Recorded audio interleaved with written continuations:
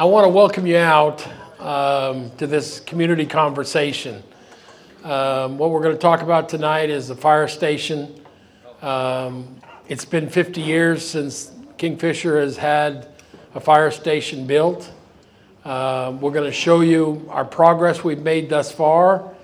You can see to my left what the fire station will look like, the layout of the building, the size. Our current station now is about 7,500 square feet. 5 guys sleep together in one room. It's really tight quarters. We can't store all of our equipment in that fire station. The community's grown over the last 50 years. And the mayor and the city council are unified in building a fire station. I know many of you probably voted in 2021 for that half-cent sales tax. We're going to talk a little bit about that. The cost of construction, we brought our architects with us. BRW has been in the business a long time. They built over 360 fire stations, so they're very much versed in the construction field, and they've built a variety of stations. You're going to see some fire stations that, in my humble opinion, look like professional office buildings, but our fire station is right there, what we're looking at, and it looks like a fire station. But every community is different. Ray Holliday is here representing BRW, and I'm going to turn the mic over to him. He will make the first presentation, and then the fire chief and I have put one together, some more bullet points that'll cover what we're going to talk about tonight. But basically, it's a community conversation. We have the mayor and the full council with us, Commissioner Whitrock, Commissioner Mecklenburg, Commissioner Burpo, and Commissioner Taylor. So they're here to listen just as much as I am. My goal is to put this proposal out on the street in April of 2025 and bid it and hopefully get it awarded in June of 2025 and start construction right away. And it'll take about 14 to 16 months to build, so it'll be sometime the end of 2026 when this new fire station will be available for the community. I'm new to the community. I've been here 15 months and I'm still getting acquainted, so I really appreciate those of you that took time out. I appreciate my firefighters cooking some firehouse chili, and so I'm really hoping that we have a good conversation tonight. And for those of you attending, you're representing the entire community. And so that's a lot on your shoulders, but we do want to hear from you. We'll have a mic that we can pass around after we put this PowerPoint out there, and you may have some questions, and we'll try to address them. So with that, I'm going to turn some time over to Ray Holliday. Hey, thanks, Jim. Well, good evening, citizens of Kingfisher. As Jim mentioned, I'm trying to get it, not block anyone here.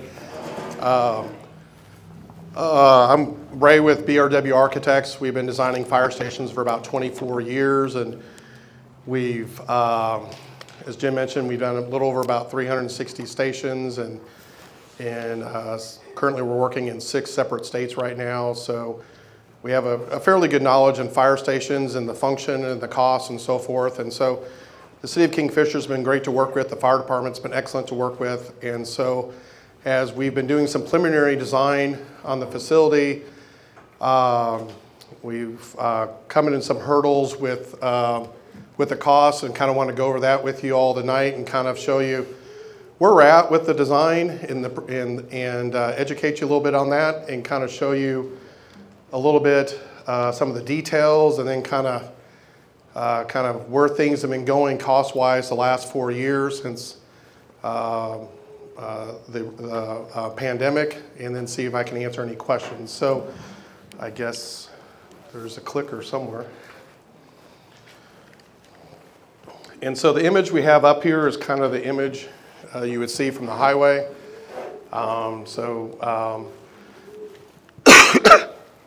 But we'll get into the details of it in a minute. Just want to tease you with it, and we'll kind of return to this in just a minute.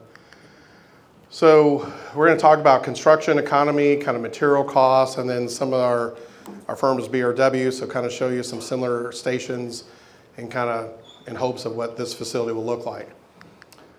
So as you all know, we had COVID back in 2020, and things kind of froze, construction kind of slowed down, and we all isolated and so forth. And then kind of coming out of the pandemic, spring of 21, summer and so forth, we started seeing prices jump across the board. And going into 23, we saw a 40% increase in construction costs throughout the country. Lead times for some of these items were dramatically increased. And that was kind of some of the costs for some of the prices going up. And there was more work and less competition. So that kind of allowed for construction costs to be maybe higher than it should have been because the competition isn't there with everyone being so busy. So with that said, we have researched kind of the construction costs. This is a construction cost index, which is published every quarter, kind of nationally. And it starts in 2009. And the bar on the very left is the January of 09. And then each bar after that is kind of the December of 09, December 31st of each year, going across there. So it uses January 09 as kind of the base, is kind of 100, and then from there it goes up and down. And so if you recall, we kind of had the recession hit kind of fall of 08, kind of things kind of dipped in 09, and then things started climbing out in 2010, 2011. And you can see kind of a gentle rise in construction costs from there as it rose all the way into 2018, a little bit of a jump with the market and cost, and then we hit the pandemic in 2020, kind of levels off, and then in 21 is when the whole construction and all costs, cars, automobiles, homes, all that kind of jumped, and it hasn't come back down. It steadily increased in 21, 22, and then into 24. It hasn't leveled off, but it's now more kind of normal trends of seeing a 3% increase over the years, what's projected. These are the first 2 quarters, so it's about 1.5% at the moment, or 1.75%, I think I saw. So it is increasing, but it's not like what it was between 20 and 21 and 21 22. So a little bit of why construction costs are a little bit more than what it was originally. In fire stations, like I said, we do a number of these. We do about 16 stations a year, and back in 2018, the average price we were seeing, it was about $389 a square foot, and then it was kind of creeping up to $403, $455, and then 21 jumped to $575 a square foot, and all the way to $667 a square foot in 2024. For this station, we're kind of forecasting about $580 a square foot, so a little bit below the average, but the range is about $475 a square foot to $750 a square foot, so we're kind of in the middle, kind of just slightly below middle. Again, the city and the fire department's been very, very responsible and very forthcoming in terms of their needs and not wanting anything outlandish, but they're wanting long, durable, low maintenance type of materials and to minimize maintenance on the building, and you'll see that here in just a minute. So material cost, just a few examples of things that have increased since the dream of this facility here. There's been a labor shortage in the construction industry, which has caused prices to go up in terms of wages and so forth, timelines, things like that. The material costs, very volatile, fluctuations in material, due to supply chains and so forth, electrical panels, generators, things like that. For a while there was a year wait on generators. That's come down now to 6 months, but for a while there, a lot of departments were had over a year wait just to get a generator. And then cost pressures rising across various aspects of construction and affecting profitability.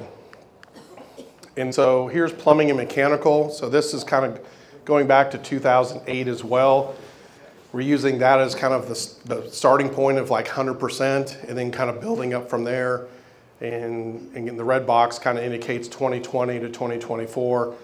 Again, significant jump in plumbing and electrical costs. Again, a 40% increase there nationally across the board, and it's affecting here in central Oklahoma. Concrete cubic yard, this one's not quite as long duration. This is 21 to 23, so a 3-year period, but it's about a $40 increase in cubic yard just from 21 to 23. So again, this is kind of affecting what was hoped to be a little lesser cost per square foot per the building, being a little bit more now, going into 2024. And then we're going to talk a little bit about some of the projects we've done here and kind of some of the similarities we see in your facility. Hi, my name is Ashton. I'm also with BRW. So just some of our background that we've done. So like both Jim and Ray said, we've done about over 300 fire stations. And so our favorite part is we get to customize these facilities for the community. So none of our fire stations are the same, and we really like to dive in and research our community and really make a building that fits it. So right now on the slide, we've got more of our commercial fire stations, so things that you would see kind of outside neighborhoods. And then we also kind of have more of our residential type looks. We've got a gable roof. We play with different materials to really play in and fit the community. So these are similar to the boards that are in the back as well. So we've got the site plan. So Main Street on the left, north is facing up. The apparatus bay, the trucks would exit onto Main Street. We have public parking on the north side, and then the employee parking back behind on the east side. So here we've got the floor plan. So we've got a lobby up in front and the training room, really keep the public spaces together. And then once you go through that lobby, you've got more of your office spaces. And then adjacent to the bay, you have more of your apparatus support. Kind of the trends that we've seen in fire stations is to create healthy stations. And so we have the apparatus bay, which is filled with carcinogens. And that's considered your hot zones. And then we like to have transition spaces. So to be able to dispose of those carcinogens before entering into the living to help the firefighters stay healthy. And then the second floor is more for the living of the firefighters. So you have your dorm rooms, your day room, your kitchen, and your dining area, as well as bathrooms, and then some support spaces such as mechanical and electrical. So like Ray said, this would be the facade that faces Main Street. So you've got your main entry within the tower. We've got a plaza out in front, and then the visitor parking there on the left. And then just a side view, so you can start to see the second story a little bit more on this side with those offices on the first floor and the dorms on the second floor.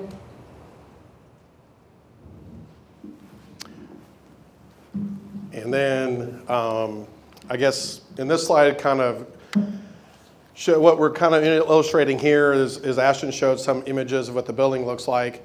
That scheme is kind of what we call the better scheme or the preferred scheme. The base scheme is kind of what we're budgeted for right now. And so the challenge is the department needs some elements that will help them in the long term and even short term that we can't seem to squeeze in the budget right now based on construction costs. So one is what we call exhaust louvers. So in the truck bay, because as Ashton mentioned, there's diesel exhaust. We got to exhaust that out, so we have exhaust fans. What's the trend right now, and most departments are going to, is what's called direct capture, where there's a hose that hooks up to the fire truck that keeps those diesel particulars from getting into the bay, tracking that into the living quarters. Research recently in the past has shown that those particulars are highly subjective to causing cancer and so forth. And so, unfortunately, firefighters have almost a 2-to-1 chance of getting cancer than you and I do because of the hazardous materials and things that are around. And so the focus is to kind of keep those out of the fire station and keep that in the truck bay, if anything, but keep it out of the truck bay so they don't track it into the fire station. The next item is a generator. It's about a $250,000 item, and with the budget we have, it's hard to squeeze that in there, and so it's one of those things that we need to have, and we don't have that room to kind of get it in there. Some of the other elements is kind of just what we the garage door and track. There's a commercials track, which is more of a 3-inch track with heavy-duty rollers. That's more commercial. These garage doors go up 10, 12 times a day and close and so forth, so there's a lot of wear and tear, as opposed to would be more of a residential grade that will work, but will have some maintenance issues and replacing of parts and so forth. Same with the roof. An asphalt shingle roof is about 1/3 the cost of a standing seam roof. That gets us in budget is where we're at right now. They like to have a standing seam metal roof, which is more long-term, a 50-year roof. And so that's one of the things we're looking at. This building right now currently has about 25% masonry on it. We like to have the whole building be masonry.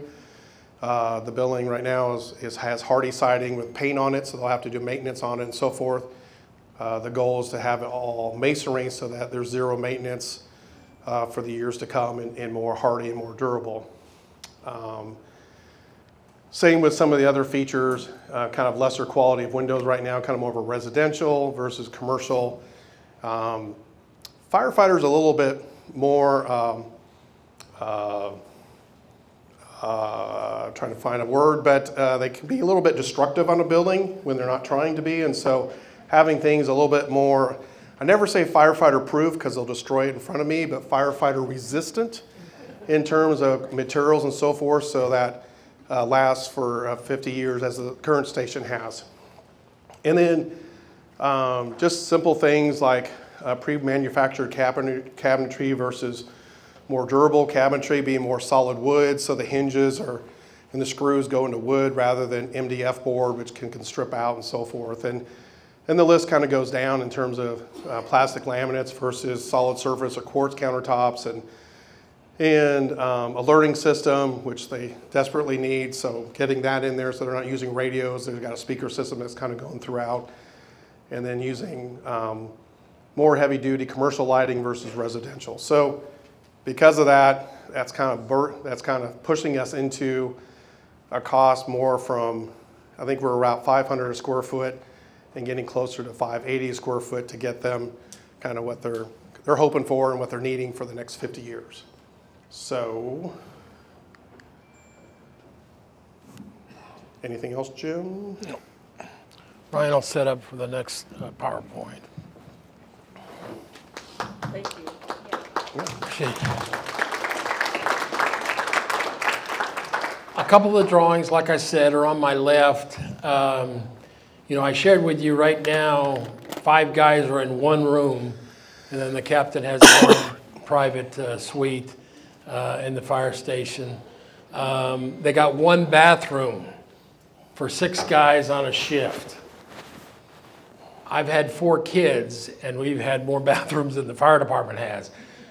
This proposed station will have 4 bathrooms, and it will have 8 bedrooms. They're dorm rooms. They're not very big, but at least each firefighter will have his own room, and then we've built in, depending on if Kingfisher continues to grow a little bit over the next few years, or we recruit a female firefighter. You know, in my career, I've seen 1 or 2 female firefighters hired, and so we haven't had that here, but you never know what's going to come in the future. Those spare bedrooms that aren't going to be used will be used for storage until we need them, but at least we're planning for the future. I truly want this building to last 50 years. I want some city manager 50 years from now to say, boy, they did the right thing in 2024, 2025, 2026. So, did you get it up, Brian? Okay. Do I have a clicker? Are you going to click for me, or? All right. Do I just push, which button do I push? On the right. Right. This one? Okay. All right. So here's just a little more information. There's the site. We paid, somebody asked me, I spoke with the Lions, they asked me if the land had been paid for already. It has. It was about $650,000. The city used ARPA funds to purchase that. There again, there's the building. Currently, it's about $9.1 million. There is a contingency built in there of about 10%, so that's about $900,000. Yes, sir. Let me throw this at you, because I've learned this the hard way. We just had 2 major hurricanes that wiped out a whole bunch of stuff in the southeast. Price of the construction stuff is going to go through the roof here in a couple of months. Yeah. Everybody starts to rebuild. Yeah. So that's our current price. That's without the upgrades that Mr. Holliday pointed out. That's at about $500 a square foot. This current, like I shared with you at the beginning, the current building's about 7,500 square feet, and this is going to be 16.5. So we're going to go twice the size and a little bit more. But currently we store some of our equipment in a rented facility about a half a block from the fire station.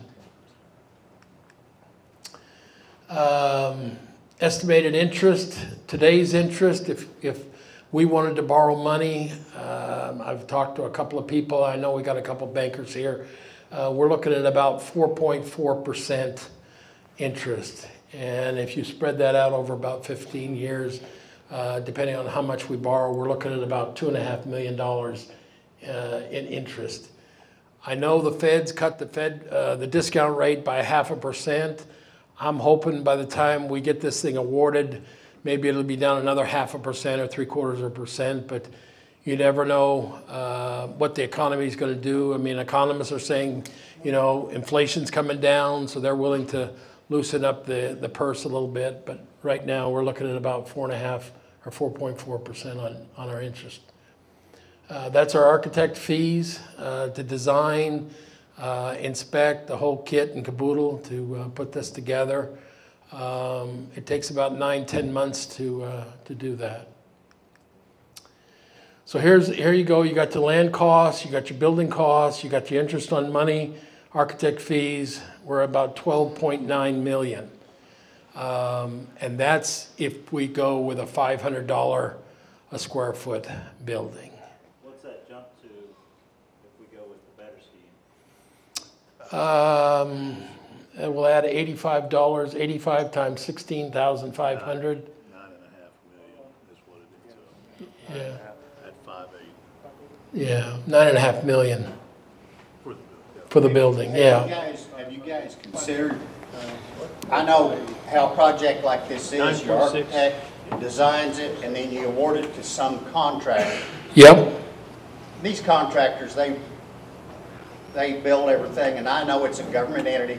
They build everything. It costs twice as much to build for a government entity as it does for a personal. But why can't you, with custom cabinets and some things, there's some things I've seen on there that is on the better scheme.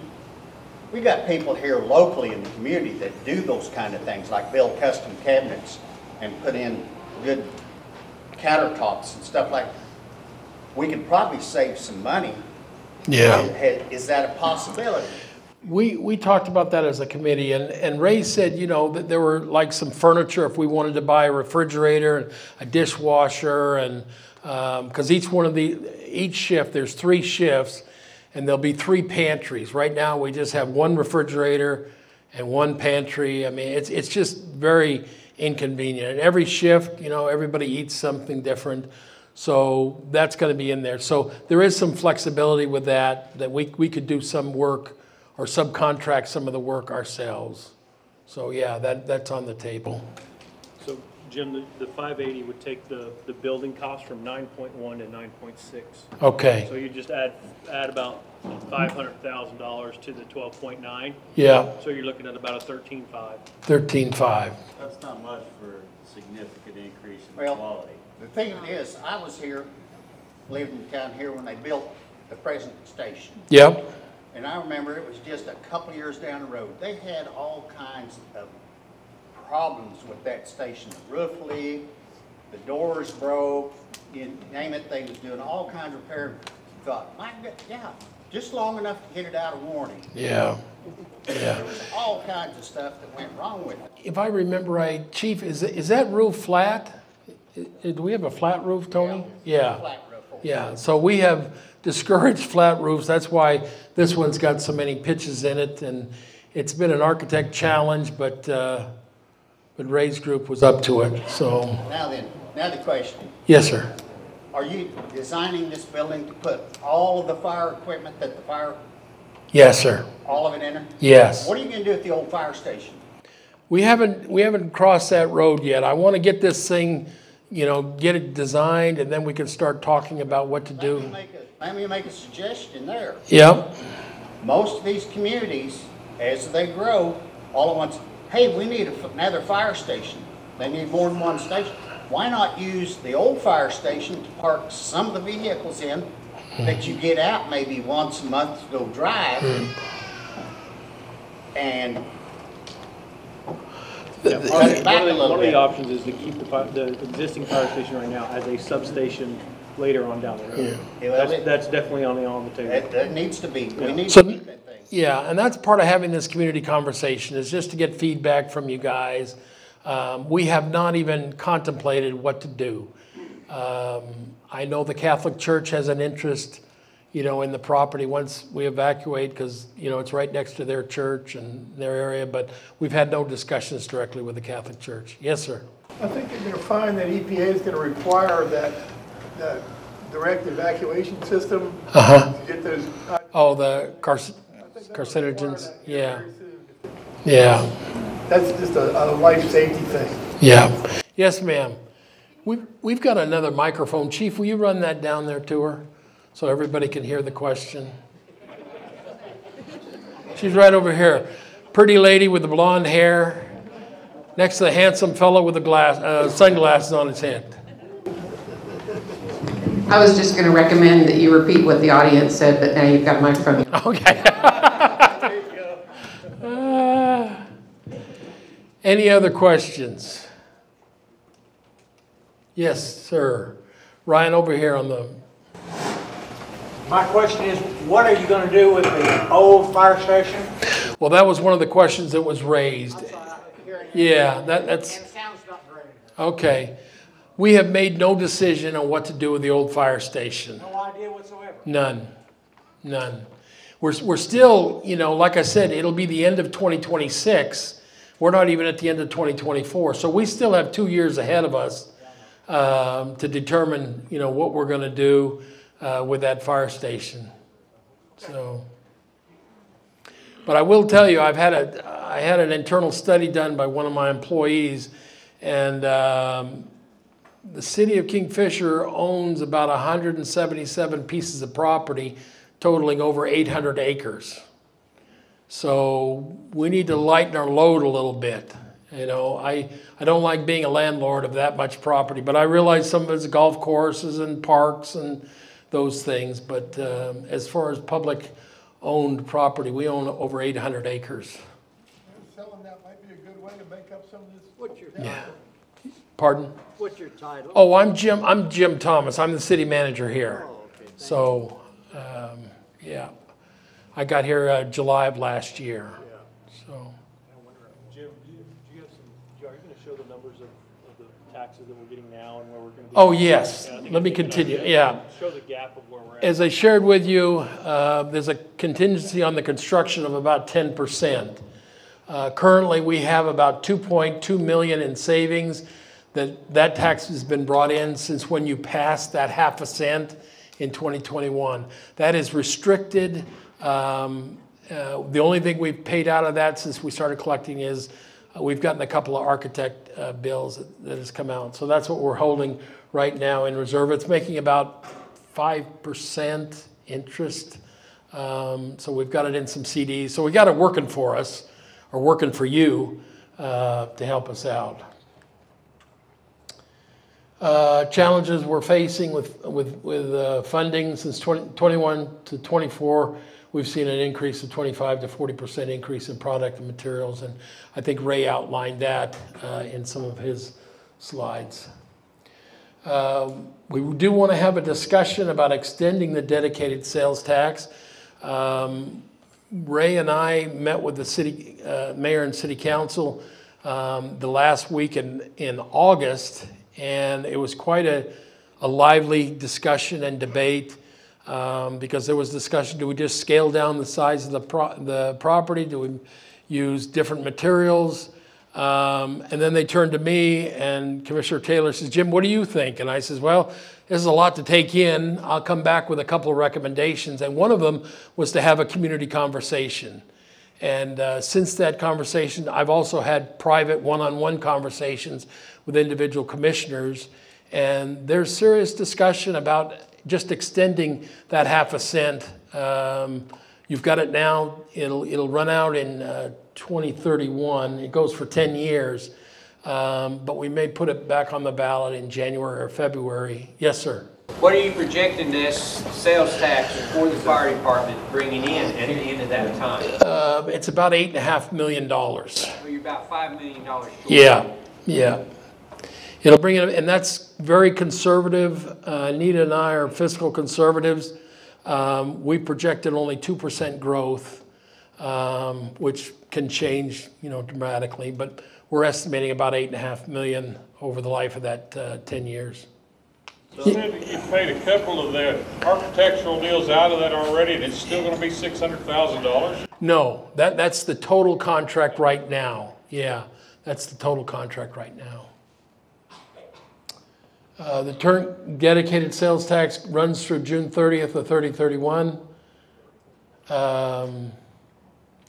When it was proposed, it was during the life of the tax. The proceeds realized from that additional ½ cent sales tax shall be used for fire station, street improvements, capital improvements, as approved by the City Commission. The challenge since I've been here, as I've been discussing with the elected officials, the fire station is a top priority, and I love them guys. They'll do about 1,000 runs this year, medical calls. We have 4 ambulances, and we serve the entire county of Kingfisher. But the challenge is we've got other needs. We've got some serious. We had another water line break today. If you were up by the Chisholm Museum, you probably saw water flowing in the street, but we got it taken care of in a couple of hours. But we've got some other capital needs that need to be addressed. The question is, we passed this 3 years ago. What's taking so long to get started? And if we go to extend this, how long are we looking to wait? Or are you going to hit the actual 6 months and get rolling? Yeah. If we extend it, it'll be for another 10 years. So it'll go to 2041. Even though you passed it in July, we didn't start collecting sales tax for a couple of months. But I shared with you what we've collected thus far. The state is getting out of the sales tax business for groceries. You'll notice on your bill there's 4.5% off your grocery bill. So that gives us a little bit more flexibility to try to recoup those dollars for the city. Oklahoma is the only state in the nation that does not allow municipal governments to have ad valorem property taxes. It's written right in the Constitution. And so we have to operate with sales tax or user fees and those kinds of things to operate our general government operations. Hey, Jim. Yes, sir. I got a question. Hold on real quick. I want to follow up with Jared's question, if you don't mind. I think it's important. Because I think that's a good question. When we started the process, we didn't anticipate coming out of COVID that the costs were going to be increased as much, 40%. So our projections of what this project was going to cost us was below the $8.5 million that we thought that the taxes were going to bring in over 10 years. We thought we were going to have some left over to actually do some of the street improvements and stuff like that. When we started getting into the numbers and started getting into things and seeing how things were really going to cost, we thought, oh goodness, this is going to be a lot more expensive than what we thought. I go by the book of, if you have a budget, you stay within that budget. It doesn't matter what you want, doesn't matter if you have a budget, you stay within that budget. And our budget was $8.5 million. So whenever we started talking about all this, we were like, crap, this is like a $10 million, $12 million deal. What are we going to do? That kind of put the brakes on things because we don't have the other projects and other things that we need to do in the city. We don't have an extra $4 million to pull out of the general fund and just throw it into this project and put aside all these other projects that we have that we need to do in the city. And so that's whenever you sit down and you start value engineering the process and saying, okay, what can we do to cut down the costs and try to get this as close to or within that budget? If it doesn't fit within that budget of what these guys need and what we need to build for the next 50 years, then we've got to go a different route. We've either got to fit the project in the budget, which means the size decreases, some of the things that are inside the building are not exactly what everybody wants, and it may not be a 50-year building, it may be a 25-year building at that point.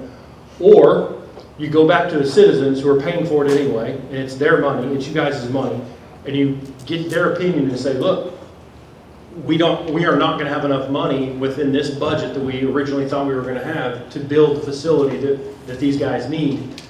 It's up to you guys to tell us, do you want us to stay within that original budget, or do you guys want to go ahead and add on to that budget and allow us to build the facility the way that these guys need? Do you feel like if we pass the House to continue on to 2041, then we're going to have the means to go that route? Yes. Yeah. Because if we're way ahead, you talk about the budget here, but it's going to grow as the time grows, right? Mm-hmm. Right. So if we can get the extension of the tax, it won't.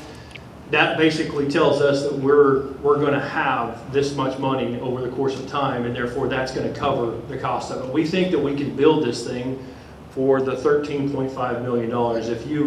If we extend this out another 10 years, and this is just back of the napkin math, right? We're expecting $8.5 million from this first 10 years. If nothing else changes, which it will, you add another $8.5 million, that's $17 million throughout the 20 years of that tax. That will allow us to build this facility, and it will allow us to start doing some of the things that we wanted to do in the street improvements. Because you got to remember, if we know that that's guaranteed tax money coming in, we actually can go out and feel comfortable if we have to go out and borrow to get that money right now.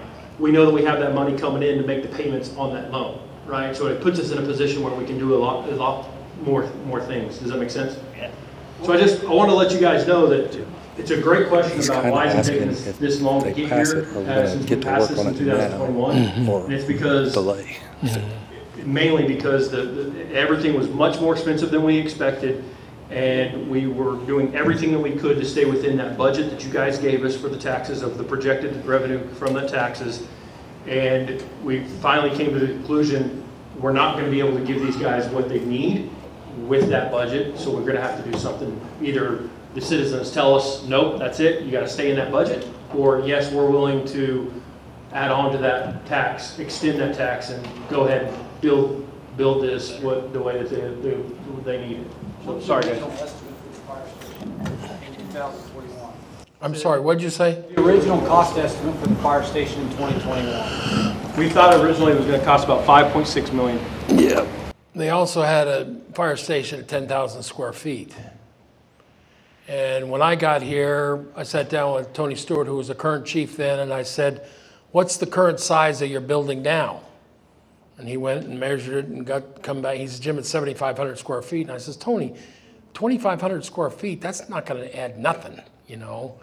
And so he and I toured the state. We looked at 4 fire stations over the next few months prior to awarding this contract to BRW, just to get a feel for what's been built in the last 10 years. And we saw some great stations. We saw some things we definitely do not want in Kingfisher. Isn't that right, Tony? And we brought those ideas back. You know, there was times when the city commissioners were looking at a 20,000 square foot building. And I did some analysis. I said, I looked at the city of Kingfisher. Your growth for the last 120 years has been less than 1% per year. So I just said, you know, we got to be reasonable about this. I mean, you definitely do need a station bigger than what you've got, but we've got to be, because that thing climbs every time you move it up 100, 200 square feet. And so To Tony's credit, to Chief Gibson's credit, and to the firemen. You know, they all came around the table and they said, hey, I think we can work with this at 16.5, you know, and then the commissioners bought into that.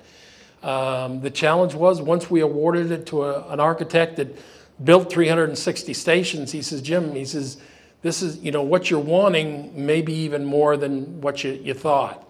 But he gave us a $500 square foot station, and that's why we're here today. Because here again, I don't think anybody anticipated when they went to the public and said, oh, we're going to have to borrow some money.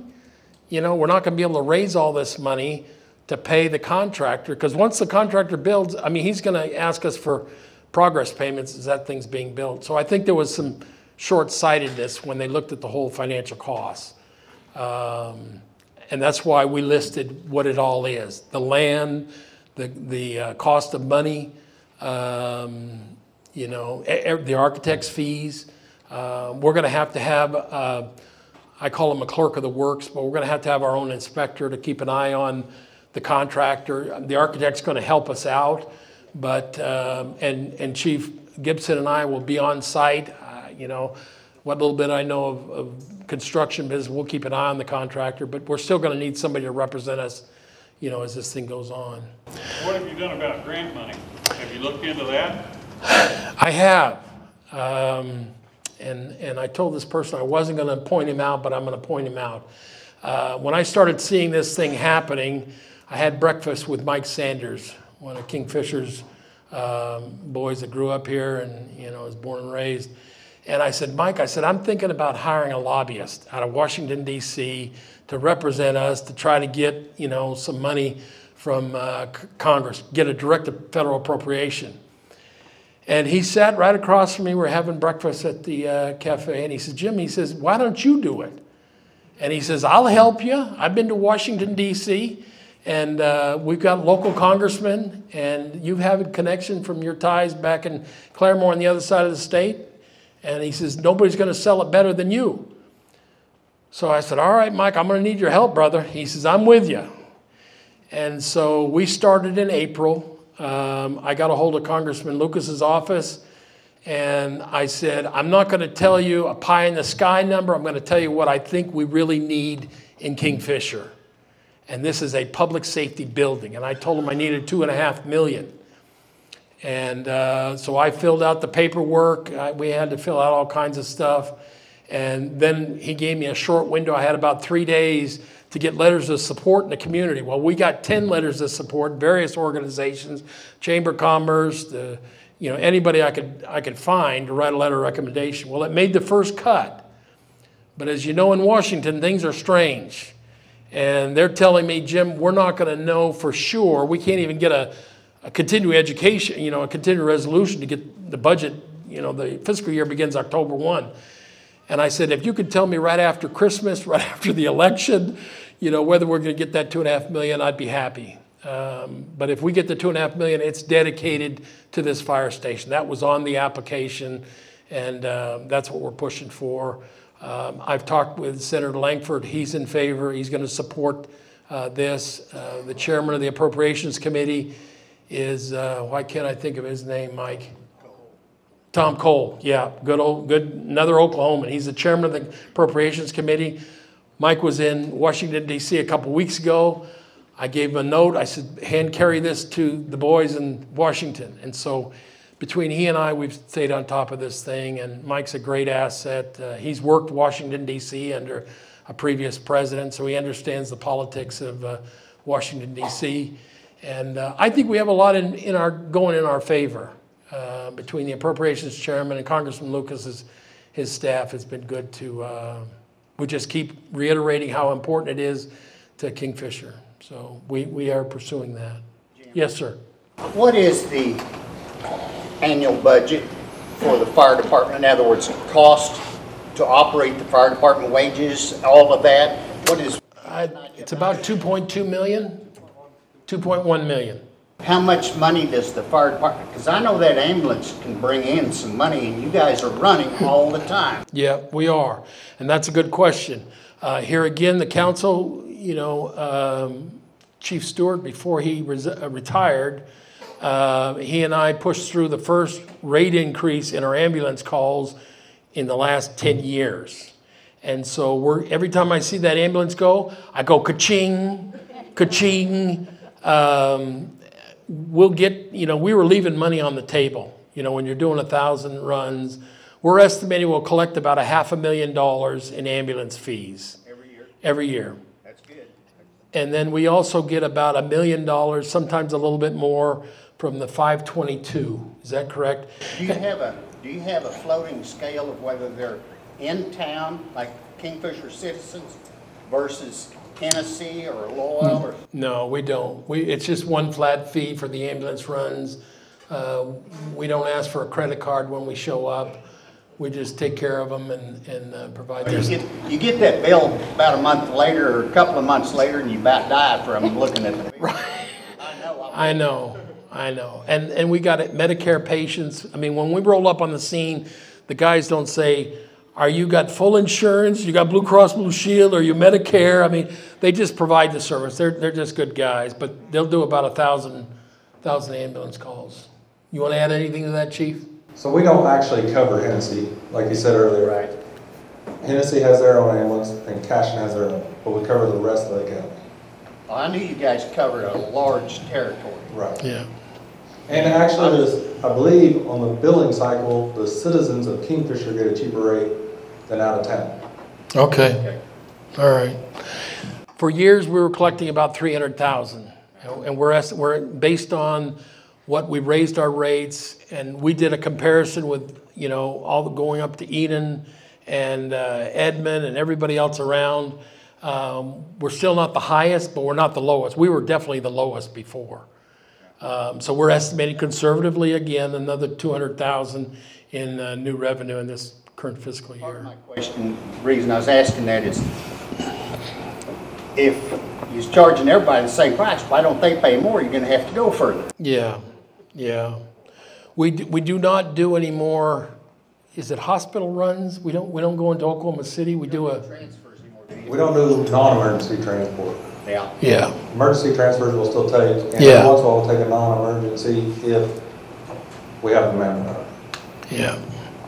We have 6 guys on a shift, and so that's 18. We have 3 shifts. That's 18, and then the fire chief is 19. What do you project your needs going forward, like manpower? Do you expect to have to grow more?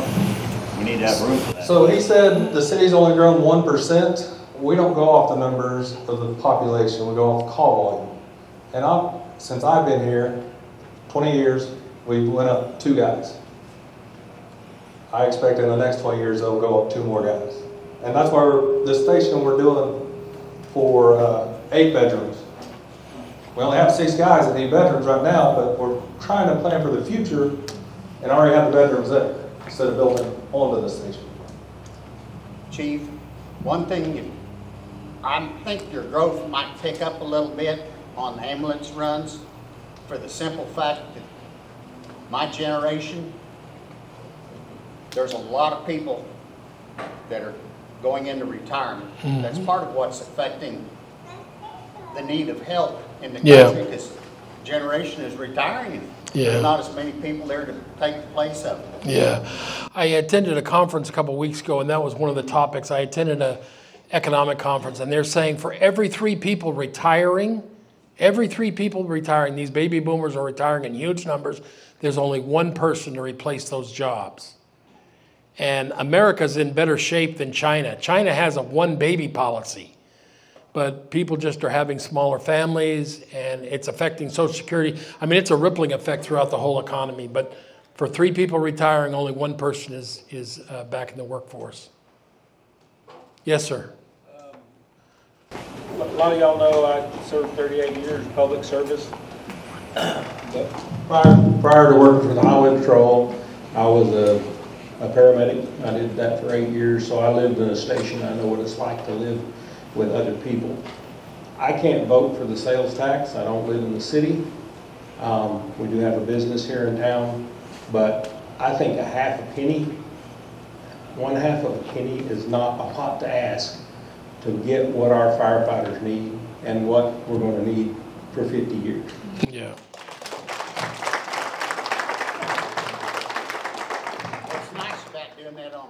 tax too is you think everybody that drives through this town and stops and buys Right. something, And they're we have a helping. lot of people shopping Yeah. in Kingfisher that don't live here. Yeah, So they're helping pay for that fire station. yeah, Right. yeah. That Dollar Tree, every time I drive by, I see more and more cars there, so it's just adding to our sales tax revenue, so we want that. Let me see what else I've got up here. Oh, that's estimated revenue, sales tax, 8.5 million is based on an estimated 2% growth. I already shared that with you. And questions, so we've been doing questions. Anybody else have any hot burning question? Inflation is, I want to think about 0.75%. It's one of those things where you could go and you could raise the percentage, right? Or you could extend it, or you could extend the time. Now, for Right, the so next, if for you the do it next one, you think 3/4%, about adding on, for the next 10 years, You do you it might think about it. 3/4%, you wouldn't maybe have to extend it out to 2041, you could maybe do it out to 2035, or something like that. But it's all about what's the money you need, and will that give you the money that you need? But, I mean, again, you gotta remember that this tax is not just for the fire station. That was the main Right. priority, as to ask the citizens for this tax, was to build the fire station. But the original thought was we would build the fire station, but also have a couple of $1 million left over so that we could use for street improvements and other capital expenses. Right now, every single penny is going to the fire station. And we're fine with that as a commission. I think we're fine with that. And if the citizens are telling us you guys want to extend the sales tax enough to give us the budget to build this fire station that we think that they need, we're all for it. We're not going to spend money that we don't have. So basically, what you're asking us to do is just extend it. Yes. It's a possible solution. I'll piggyback on that. The reason we're here tonight is because when we passed that, I'm a little bit more fiscally conservative than Jim. If you look at this, as we've gathered it today, we're going to collect about $7.8 million. The original intent, to what Kyle was alluding to, is that we were going to build a fire station, a 10,000 square foot fire station for $5 million. Obviously, that has changed. We as a commission evolved to the point that said, all right, the voters voted on the fire station. We're going to build a fire station. And so we're going to increase that to whatever we're collecting and project for that best we can. And so the reason we're here, you've approved that, but we can't build what they need given the monies that we're going to collect. And so the best course of action for us, firefighters and what they provide to this community, it's an absolute necessity that we provide them what we can provide them, given the constraints that we have. But the constraints are currently fiscal, right? And so, like I said, we evolved to that point where we would forget the infrastructure and the capital improvements. Let's contribute everything we collect to the fire station. But we're at a point now, no matter what, we're going to have to borrow money, because right now, as you saw, we have $2.2 million in the bank, and we still have till 2031 to collect it. That borrowing of money is going to cost us $2.5 million, period. And so that's another thing that we have to consider. I mean, you're building a $8 million, $9 million fire station, whatever it is, and you're borrowing $7 million over the course of that time to pay that back. You're paying another $2.5 million that doesn't go into the structure itself. And that's ultimately what we have to decide and how we want to carry it forward. They needed it yesterday, 10 years ago. There's no question. It was built in 1974, the current one. And so, 75, is that right? 75. Anyway, they needed it a long time ago, and they do a tremendous service here. I do want to thank them for the chili. I didn't get a chance, but it looked like there's not much left there, so appreciate them doing that. But it is needed, and you voted on it. We're going to deliver that. We just want to know that, hey, are you interested in it, to provide the money for us to get it built quicker than what we could have. Yes, sir. You brought up some really good points about what we need. and I agree. Right now, what is the fire protection class in the city of Kingfisher? Class 3. Class 3. 3? Okay. So, the one thing on fire protection sides, the fire station and firefighters is water. If you guys, you need to think about this, is that you have got to provide water to keep our fire protection class the way it is. In order to prove it, we've got a lot more to do in order to lower that fire protection class. Right. So you got to think about the dollars you're going to invest, and then the amount that's going to return to the community through savings on insurance. The insurance is going to get nothing but higher, and we all know that, experiencing that. So I'm asking you to think about maybe being physically conservative with the fire station now, so that we can make sure that we have the money that we're going to need to maintain our water systems and for the future. It's just as important as a fire station. So I'll comment on that if anybody else wants to as well. Obviously, 3 weeks ago we had a significant issue that we really didn't think we would get the water back up. We're in the process right now of request for qualifications for engineers to do a water study, among other things.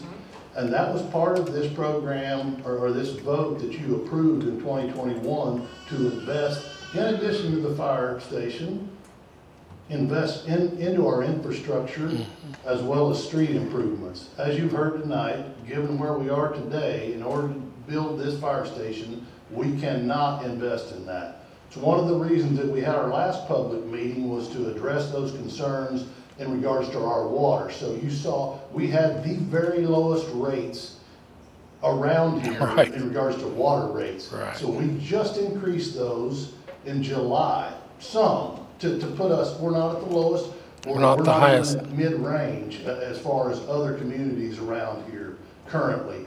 But one of the comments that I saw made in regards to that, hey, is that the commission and the administration of the city knew this was coming, that's why they increased the rates. We hadn't started collecting anything. We've collected 2 months, but we're going to invest in our water infrastructure. There's no question. There's two things that are important beyond the firefighter and fire station and our emergency services: water and power. And I think you've seen the investment that we've made in power. There's some things that are coming up in regards to our power supply that we have, that it's old too. We've got a lot of things that we need to address, but water and power are as important as anything we've got here. So to your point, you're exactly right. I can tell you that we've just approved in the last few months, 3 months, bringing in some fire hydrants, replacing fire hydrants. We've got valves across the city that we can't exercise or shut off. We need to invest in that. We've got lines in the ground. We don't really know where they're at. Or what kind of materials. So there's a lot of things that we need to address, and that's part of the problem that we've had as a commission, is where do you start taking those bite-sized pieces to address the needs that we have? Because for so long we have deferred maintenance across the city, and I can get into a lot more details. Won't do that because we'll be here till midnight, and I don't think you want to be here that long, but we do have a lot of needs, and we're going to address those as best we can given the constraints we have physically. So you've done studies, or you're in the process of having somebody do studies? So we're in the process of selecting an engineer that's qualified to do that.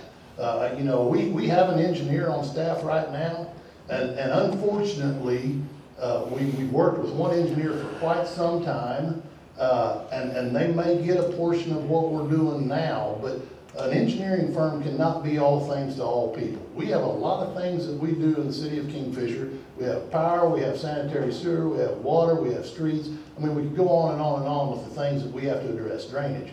Not all engineering firms can provide every service that we need. So we're in the process of reviewing some proposals that they've provided to select some engineers that will allow us to take care of the needs that you're saying. You know, and I guess I wish I could tell you, I've been in this business over 31 years. I wish I could tell you that Kingfisher is unique. You're not. Every city I've been in, they don't want to spend money until it's absolutely broken. There's deferred maintenance in all the communities I've been in. and I'm glad to hear the mayor's evolving.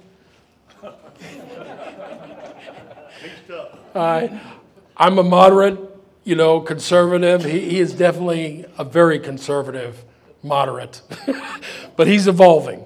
I have thoroughly enjoyed working with these elected officials. They are forward-thinking.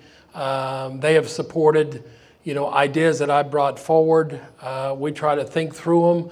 When an item's on the agenda, the council knows that it's been vetted by me and that I stand behind that recommendation. And as a city manager, I don't mind taking risks. I just want to be able to look behind me and say there's 5 elected officials that believe in me, and we're going in the right direction.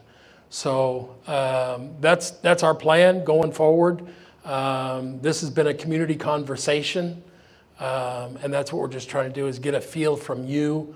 I sent out 2,600 letters, and I appreciate those of you that have showed up. So, anybody got any other questions? Any ideas? Yes, sir. On cheaping up your products that you put inside inside your fire station. Yep. I was involved in rebuilding this fairgrounds from the get-go. This building was built in '93. It uses commercial product in it. We've had very few problems with it, very little replacement. About the biggest factor we've ever done was putting paint on the walls, and we replaced the floor one time since '93. Now, I don't know how many years that adds up, but your commercial products are going to pay for themselves in the long run whenever you build this. And sometimes you got to go ahead and invest in the future and, have a 50-year product. No flat ceilings, put a slope on them, whatever you do. Ray, this building has a standing seam roof on it. We've never had a problem with it. Yeah. So, and we put the commercial products in throughout these fairgrounds whenever we built them and stuff. We want to build something that'll stand the test of time. And, yes, you need to. Yeah. So we're trying to think strategically.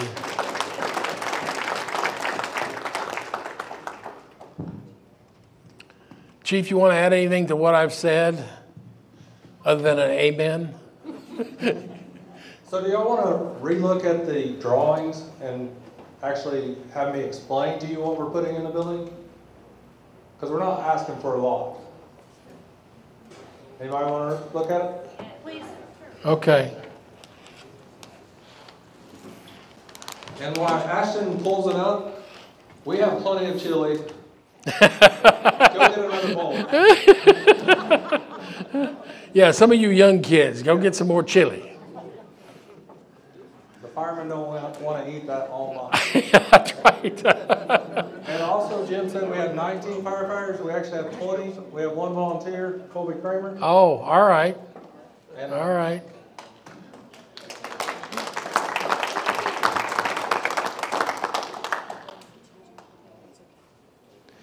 And then we can always call on Chief Stewart to come out of retirement to haul a hose or run the ambulance or.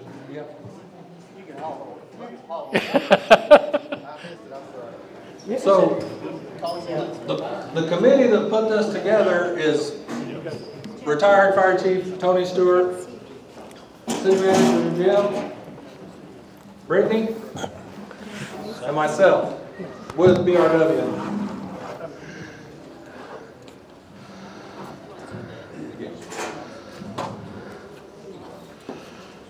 I'm not the smartest cookie in the middle of the room, and certainly for cities, but why do we not have a penny sales tax? Okay, so right here you see the entrance, which is on the north side of the building, near Schroeder Street. It goes towards streets. Why is that not? So you'll enter into the lobby. Yeah, they tried to do in perpetuity, and they voted it down. Because we have to train so much, and we have 20 guys on, and for me to send 20 guys to OSU to train, it'd take me 3 years. Whereas if I have my own training room, OSU will come to me, train them in 1 day. How much money? That saves a lot of money. Yes. Yeah, because I don't have to pay as much overtime, lodging, travel. So then you walk out of the lobby, there's a public bathroom. actually enter into the station. So if the city or anyone else wants to use this training room, it's open to the public and it will not bother the firemen. Because this door will be locked at most of the time. You got the fire chief's office, and if you turn and go south, it's just the electrical storage room, conference room for when I have my officers' meetings, which I have 3 lieutenants and 3 captains and myself, and we have meetings once a month. Then we also have meetings at the chamber, as far as department head meetings. We could use this room if we needed to, if the chamber's booked up. So if you keep going south, it's a report office, and those are computers where my guys can do their fire reports or EMS reports. As well as have a window to see out in the bay and outside on the front apron. You'll see stairs. I know a lot of people ask, do we have a pole? This circle here is a pole. And it enters from this side into the bay. So we have to have an elevator according to ADA.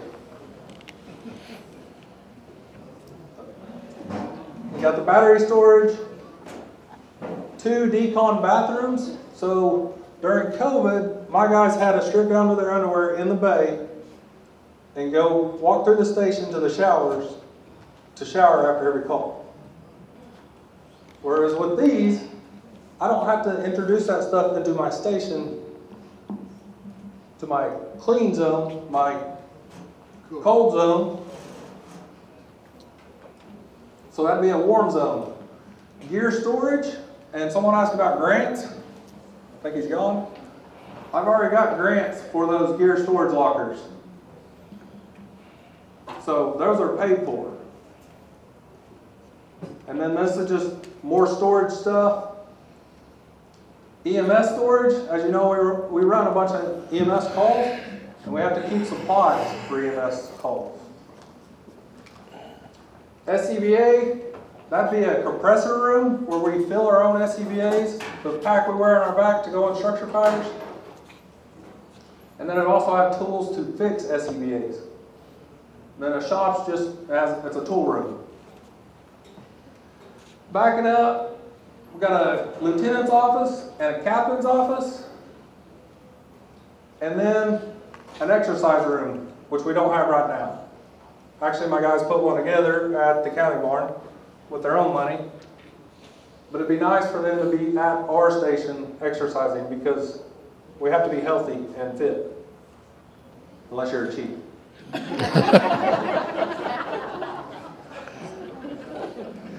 And so, the fire riser room you see there, that is the fire sprinkler stuff. The apparatus bay, we built it to fit 3 vehicles in a row in each bay. So it's long enough, and I believe, do you remember the footage between the... Is it 100 foot? It's 100 foot by 80? Is it 80 by 100? 70. Yeah. 76 by 100? Okay, let's go upstairs. So that's 7,600 square feet. That's the same. Is the size of our station now. That's correct. That's correct. Every one of my trucks and trailers will fit in that bay right now. And then here again, we also built it that if the town grows and we need an extra bay, we can add it on the end. What'd you have? The conference room also doubles as a safe room. Yes, the conference room, since we're in Tornado Alley, we have to have a safe room. So the conference room is a safe room. And for the City of Kingfisher, our fire station is the Emergency Operations Center. Okay. All right, we're upstairs. So you come up the stairs, there's a pole right there inside the stairs in the living quarters. Just a utility room, bathroom, bathroom, bathroom, bathroom. So there's 4 bathrooms. So we basically doubled our bathrooms just upstairs. You'll notice all these are dorms. There's 8 dorms there, which when you think of a dorm, it's a bed and a nightstand is all that's in that room. There's no desks. And a foot locker. You got a foot locker for The them. lockers on the outside. Oh, yeah. Okay. The lockers are right here for our guys and their uniforms.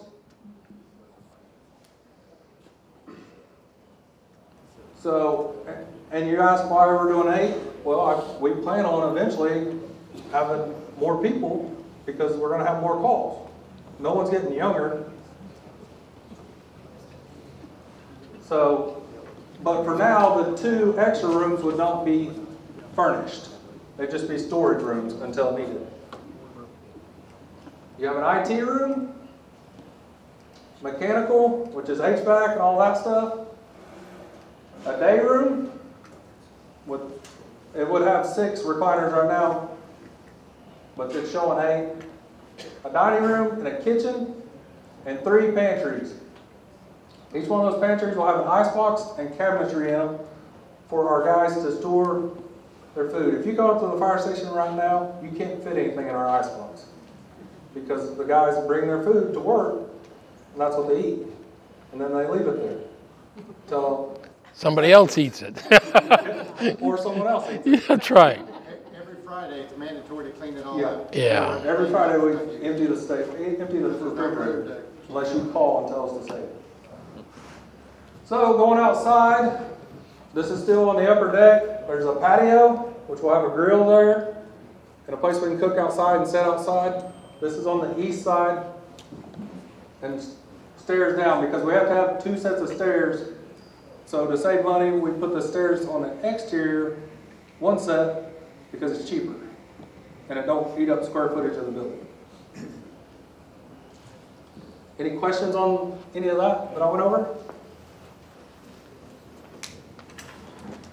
You got anything to add? Right? Ashley? Mm-hmm. It looks like an efficient design. There's not much fluff. No, there's not much fluff. No. So one more thing, what Jim was talking about, go to the layout of the land. The layout of the property. Yeah, right there. So initially when we started, we wanted 5 bays. Well, budget cuts. So we cut one old bay off, but we left enough room, if we ever could build it, we'd be allowed to. And here's Chief Stewart, former. Just I'd like to piggyback off the gentleman that's on the end of the table that he may be gone. See, he's still here? He was hard of hearing. He was talking about ISO rating for insurance. Oh, yeah. When I first came on 40 years ago, we were a 9. And then when we finally got to getting involved with ISO, there's actually a plan that you have to follow. And if you can follow that and complete much of that as you can, then you will lower your rating. So we went from a 9 to a 7. I couldn't tell you what year it was, but about 15 years ago, we went from a 7 to a 5 under Chief Poindexter.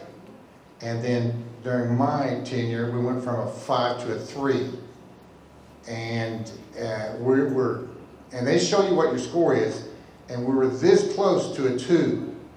So with this new station, and when they get the training in the back, so the training is a vital part of the ISO rating. And so when we drop from a 3 to a 2, for those of you that are not talking to your insurance agents, let them know that we're a 3, whether you're in city limits or outside city limits. That affects your premiums. And I try and tell that at as much public meetings as I can because I don't know who's getting advantage. Business and residential, it applies to everyone. So when these guys get this all done and they ask to get another inspection or another ISO test rating, which you'll get at the end of the test, I would almost bet you we're going to fall to a 2, which is dang good for our town. And we've worked hard through the years. When I was a firefighter up until my retirement, we've worked hard on those details to get as much of that as accomplished as possible. Now, 25% of that is water, 25% is communications, and the rest of it is us, which is our equipment, our training, our manpower, and part of that communication falls on us too, as well as the dispatch. So 75% of that, we work hard to keep that at where we are or better to eventually get to a lower rating so that you guys can benefit off of what we do. And that's what we're here for, is to help you in all directions that we possibly can. Well, I know personally, you know, on taxes and stuff, I don't mind paying that tax if I can feel like I'm getting what my dollar is going for. You know, getting my dollar's worth out of it. Can I say something here in regards to that? So just to clarify, I mean, we're going to go back out to the vote of the people because that's what we're required to do to extend that. So be aware of that, and I don't know exactly when we can do that, but it'll be after the first of the year. So just if you would spread that word that we are going to go back out to the vote to be able to extend that, and we would appreciate your consideration regarding this, given the situation we're in. Yeah. And if we don't get that passed, then if the citizens tell us that they don't want to extend that for another 10 years, then that will tell us the budget that we have to build this building, which will be that $8.5 million. It doesn't matter if we want a 16,000 square foot building. If we can't afford it, we don't build it. That's the way I look at it. So I mean, it's either to build the building that we think and we know that these guys need and want for the next 50 years. We need you guys' support to go out and educate those that didn't have a chance to come here and understand why we're doing it, because everybody else looks like, hey, why didn't you just build it? We've already voted, just build it. Well, it's a little bit more complicated than that, and that's what we've explained to you guys tonight. So if we don't get that passed, then we have an $8.5 million budget, and to build these guys a building, then it's going to look very different than what we have now. The thing is I'm going to go back on what Tony said about the ISO ratings. That saves us money. Yes. And if we don't get a good fire station, they're not going to give it to us, and our insurance is going to go up instead of go down. Right. And there would be left over for infrastructure. That's right. Yeah. You're not building this building just for the firemen. You're building this building for the City of Kingfisher and for every one of you that needs these services. So, yeah, as we said earlier, we're the only full-service fire department in the entire county, and so we help some of the volunteer fire departments. There's a grass fire outside the city limits we're rolling. The ambulance rolls throughout the Kingfisher County. So you're right, ma'am. One last thing, Jim. On this list that was up here, the best scheme and the better scheme, which kind of delineates from commercial to residential to commercial. The top one, the exhaust louvers. When we first started this, my concern to the council was that let's protect the firefighters from all this cancer-causing carcinogens that we deal with every day. And that was my number one thing. And if we go with the base scheme, then we're not going to get that. So we're going to be exposed to things that needlessly to be exposed. And the other one is no generator. If electric goes out at an emergency station, now you have no way to operate your building. That's common sense. You lose communication. Absolutely, you lose everything. And just to drop down, because I don't want to get into a lot of this, no alerting system. When we get a call, we get alerted at the station, tone goes off, and everybody knows what's going in. So if we don't get that, they're going to call us on the phone and say, hey, and if we're not at the station because we're on another call, how's that work? The alerting system now, since we're 911, they have radios wherever they go, and they get alerted through that. But if we don't have that, they're going to have to find somebody that's got a cell phone and call us if we're out on a call. Hey, we've got a fire downtown or whatever. So there's so many things on there. If we stick with the base scheme, the department's going to need some major work done shortly thereafter. And why would you say, well, we're going to give you some more money another 5 years down the road when you just gave us money to build this? So I think it sounds like to me, you guys are on the same wavelength as the rest of us and looking at the better scheme. I hope you are. On behalf of Mayor Colville, the commissioners and the administration, I want to say thank you to all of you. And by the power vested in me, I've now made you all ambassadors. Go out into the community, talk in your churches, talk in your neighborhoods. Tell them what you've seen. Tell them to come up to City Hall. We'll have these drawings at City Hall or at the fire station. If people want to talk with the chief, we're trying to plan for the future. And I really appreciate you guys coming. You've been here for an hour and a half. Thanks for coming out. Appreciate you.